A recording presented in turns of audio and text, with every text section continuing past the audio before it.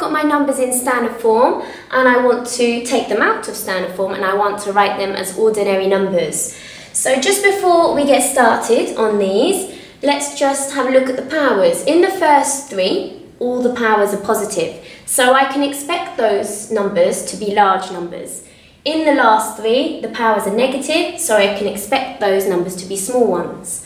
So in the first one, the power is positive 3. That means the decimal has to move 3 places. So the decimal, at the moment, it's here. We don't normally write 4.0 or 4 point, but we just have to remember that the decimal is just after the digit 4. So that decimal is going to move 3 places to the right, so that the number gets bigger. So there are no numbers here. So when that happens, we just add in zeros.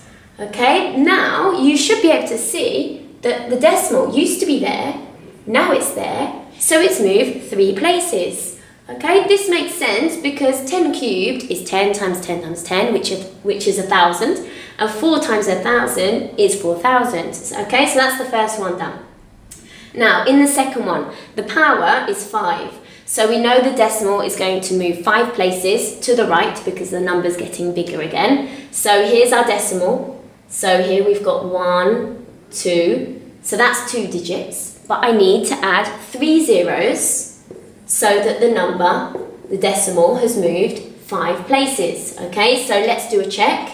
It used to be here. Now it's here.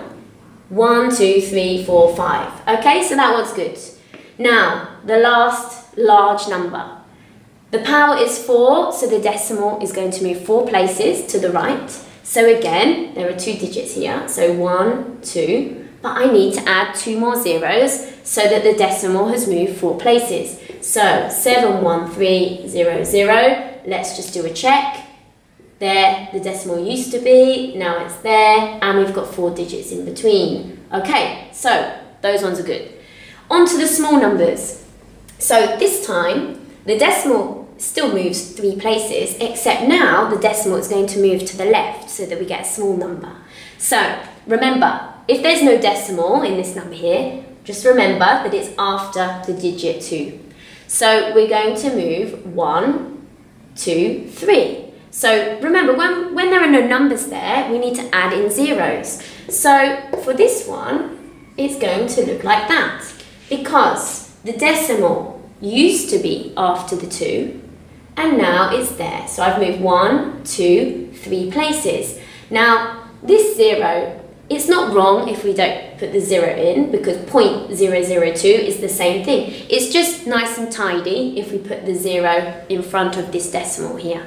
Okay, now this one here, the decimal has to move 5 places, so I'm going to move it 1 here.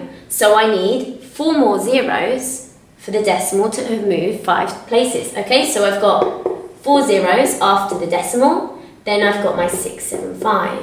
So again, just keep checking. The decimal used to be there, now it's there. We should have 5 digits in between those arrows, and we do. And then we just put a 0 here just to make it look nice and tidy. Okay, and there we go. Now, the last one. This time the decimal is moving 6 places. So here it's moving 1, and then I need to add 5 zeros. So we've got 0.234583. Okay, so final check. The decimal used to be there. Now it's there, and I've got 6 digits in between, which is correct. Okay, so that's standard form.